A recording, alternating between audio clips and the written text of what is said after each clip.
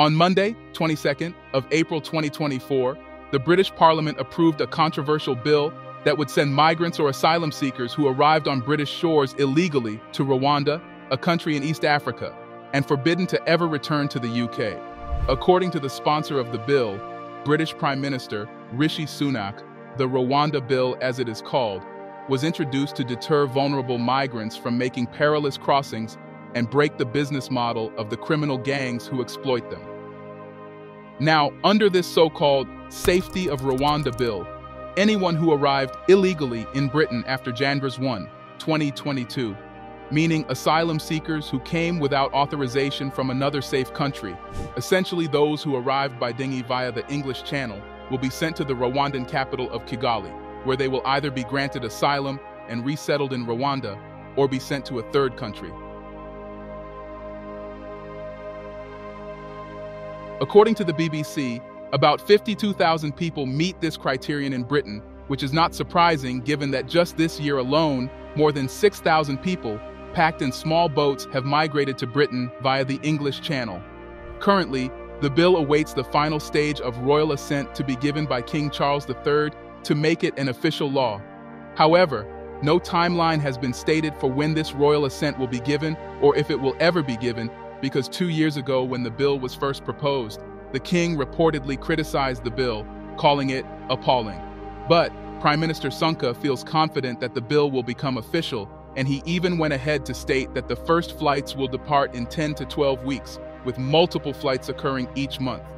The question is, why is the Rwanda Bill controversial, and why did the UK decide to send migrants, not just African migrants, to Rwanda?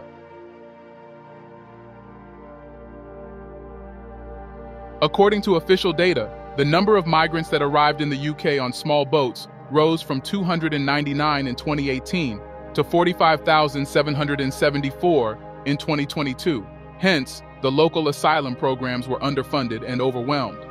The British government had to resort to housing migrants in hotels where they became trapped and unable to work until their claims were processed. And according to BBC News, these hotels cost the government around £8 million every day to rent. So, in response to this situation, former Prime Minister Boris Johnson first introduced the Rwanda Bill in April 2022, but it was blocked by the European Court of Human Rights 2 months later. After Boris stepped down as Prime Minister and Rishi stepped in, Prime Minister Rishi took up the Rwanda plan and vowed to make it a reality. However, the Rwanda plan was met with several hurdles, mostly from human rights organizations, advocates for migrants, opposition politicians, and refugee groups who deemed the plan unethical and unworkable. In November 2023, the UK Supreme Court ruled that the Rwanda plan was unlawful because migrants sent to Rwanda faced the risk of being sent to their countries of origin where they could face harm, which is in violation of the principle of non-refoulement, according to Article 3 of the European Convention on Human Rights under the Refugee Convention. Following this ruling, the British government proposed a new bill in conjunction with a new treaty with Rwanda called the Adoption of the Safety of Rwanda Bill, which declared that Rwanda is a safe place for asylum seekers. However, despite the new bill, the British House of Lords criticized the bill as inadequate and demanded amendments, including a requirement that Rwanda could not be treated as safe until an independent monitoring body found it to be true. They also wanted an exemption for agents, allies, and employees of the UK overseas, including Afghans who fought alongside the British Armed Forces, from being removed. But the House of Lords wasn't the only group to oppose the new bill. Human rights advocates have argued that the bill is unlawful and inhumane. Critics of the government's policy refuse to be drawn on their next move. James Wilson, the director of Detention Action, which campaigns against human rights abuses in the immigration system, urged the public to look past the political stalemate and remember what is at stake. In March 2024, the UN Human Rights Committee called on the UK to drop the controversial plan as it discriminates against migrants and seeks to limit access to rights for asylum seekers, refugees, and migrants. However, despite these oppositions, the House of Lords eventually gave way and let the bill pass without any formal changes or amendments. The final legislation, which was passed on Monday, 22nd of April, orders the court to ignore parts of the Human Rights Act and other UK and international rules, such as the Refugee Convention, that would also block the deportations to Rwanda.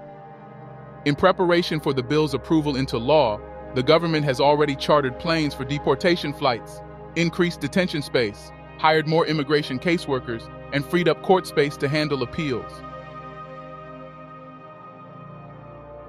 The plan has also been gaining momentum. Last week, it was reported that the UK entered into negotiations with 4 more countries, including 2 African ones, to which it could send illegal migrants, according to leaked documents. These countries include Ivory Coast, Botswana, Costa Rica, and Armenia. Several African countries, including Cape Verde, Senegal, Tanzania, Togo, Angola, and Sierra Leone, were placed on a reserve list to be used in case an agreement could not be reached with other countries. So what does Rwanda think about all this? Are they ready to receive 52,000 asylum seekers? And what do Rwandans think about 52,000 migrants coming into their country? The Rwanda government, under the presidency of President Kagame, has earmarked 2 sites to host asylum seekers expected to be sent from the United Kingdom, who never had any plans to live in Rwanda. One of the locations that have been prepared for the migrants is Hope Hostel in northern Kigali. According to its managing director, Ismael Bakina, the hostel has 50 double rooms, which can host up to 100 guests. Initially, the hostel had a different purpose. Until 2 years ago, Hope Hostel housed survivors of the 1994 genocide, which killed almost 1 million people, mostly minority ethnic Tutsis. But after former UK Home Secretary Priti Patel visited the premises on a tightly controlled tour in 2022, the survivors were evacuated without housing alternatives. Currently, the hostel sits empty, awaiting the political process in the UK to reach a conclusion. The other location prepared for the migrants is the Bwiza Riverside Estate in southern Kigali, a deserted development estate built with the help of the government in Kigali to provide affordable housing to Rwandans. Together with Hope Hostel, both locations could house an estimated 500 people.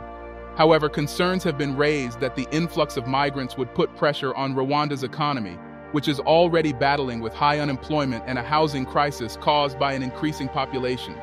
Thousands of people were left homeless after the government demolished informal housing in Kigali in 2019, offering only about $100 per person for temporary relocation to those who owned the property they were occupying at the time of the demolition.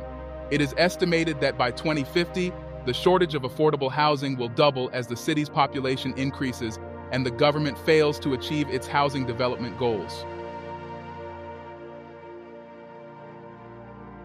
So, why did the Rwandan government accept this deal despite the concerns?